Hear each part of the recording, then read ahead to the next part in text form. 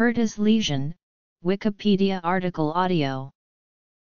Perthes lesion is variant of Bankart lesion, presenting as an anterior glenohumeral injury that occurs when the scapular periosteum remains intact but is stripped medially and the anterior labrum is avulsed from the glenoid but remains partially attached to the scapula by intact periosteum.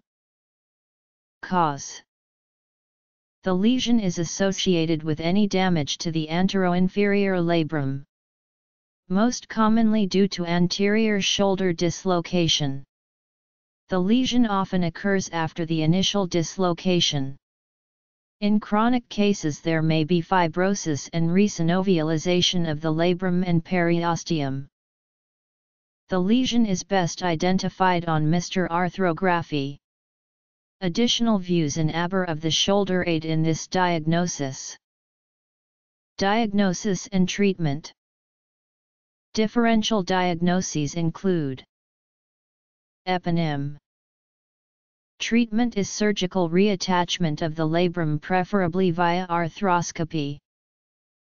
It is named after George C. Perthes, a German surgeon and X-ray diagnostic pioneer who first described the lesion in 1905. 1.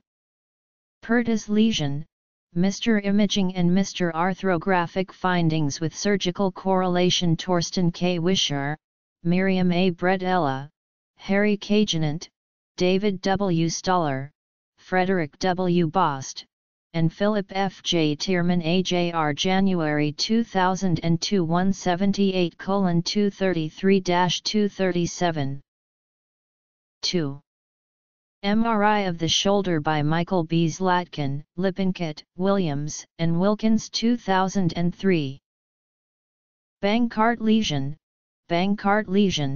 Alpsa lesion, GLAD, HAGL, Bagel.